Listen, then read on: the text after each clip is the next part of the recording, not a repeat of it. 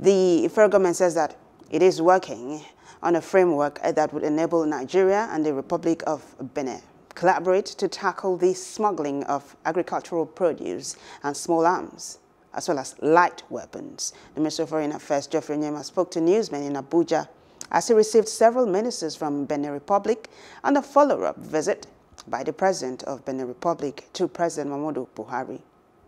We want to have an agreement between our two countries that will put any issues of smuggling or whatever it is behind us once and for all.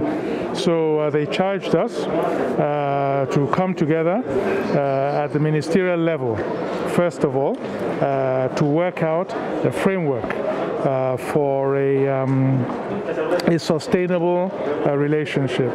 And you know, the President of Benin said that as far as they are concerned, that they want not just saying it like that, but in reality that Benin should be a 37th state of Nigeria. We should really be one.